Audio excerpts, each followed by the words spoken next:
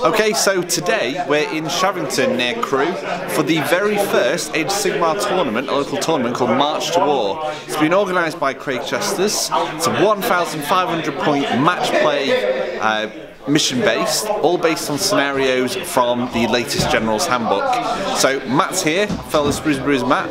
He has bought his new Daughters of Khaine. He's only just got a battle tome, so fingers crossed for him, but there's so many different armies here. We've got legions of Nagash, we've got Kharadrian overlords, we've got quite a few crypt horrors as well, so there should be some very interesting games. Let's see how the day pans out.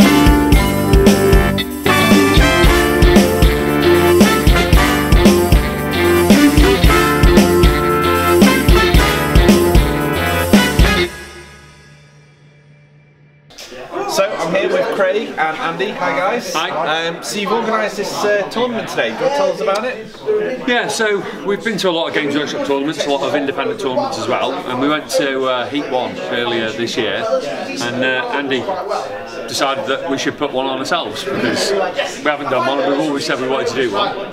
So he was the inspiration. And it was just that we have so much fun at different events, so we're just trying to get some of the people that live in the local area to come and play in them and just see how much fun it is to come and play to the soldiers for an entire day. Well, there's not really any tournaments, there's not really a tournament scene in this particular area, is there? Absolutely. So it's great to have this space and this time to be able to put on an event like this. Yeah, absolutely. It's quite a good turnout. 18 of us, yeah, pretty decent. I think it's really good for a little small one-dayer and just outside Crewe, 18 people coming to play. Obviously, we're hoping that we could do another couple of events this year, so that we can potentially get a few up. And there's a capacity issue here, but that's not a problem. We can, you know, there's definitely space for some more tables and such. But it's not just that. We were looking at, we wanted to start playing Shadespire, and there's loads of space in here to play Shadespire. Yeah. Oh yeah. So that's something on for a little bit further on in the So you're actually playing in the tournament today, Andy. Do you want to tell us about your list? I've taken a fantastic,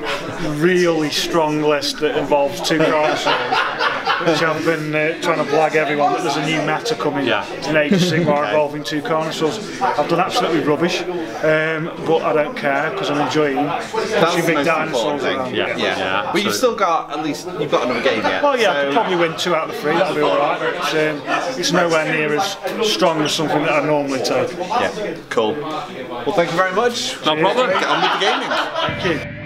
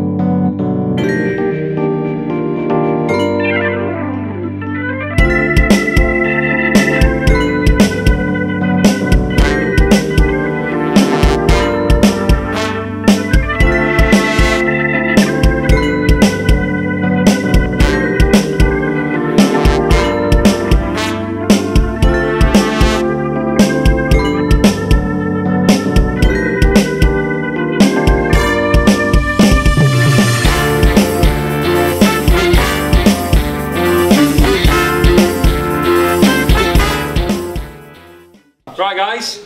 So thanks all for coming, for one thing. I'm really glad with the turnout. So we're going to start off. Wooden Spoon, the most coveted award in my opinion, goes to Jason Hodgkinson. Let's shake his hand. Well done. Let's shake his hand. Let's shake his hand. Take a photo. That's it. Happy days. Right. I'm a ghost. The real one now. This is sparkliest unicorn, or most sporting. Goes to, well, favourite game votes. This was okay. So loads of you got two votes. 5 people. 5 people. Came down to what I thought would be my deciding vote as most victory points and favourite game votes. So this goes to Mikey T. Shake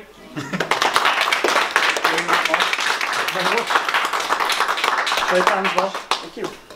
Well done. Do you know the only rule is now you've got to buy yourself a purple sparkling unicorns t-shirt. That's fine. Yeah. We need roll names. That one.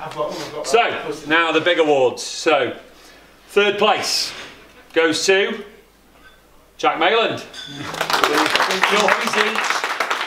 Shake hands. Well done. Well done. 2nd place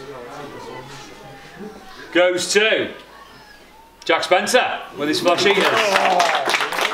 Just missing out. Well done.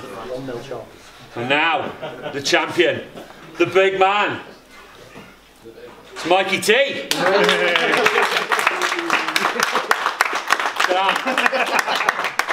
Most sporting and #1 as well. Well done. Congratulations. Well done, mate. So that's it, guys. Hopefully, if you all enjoyed it, we're going to do another one in a couple of months' time.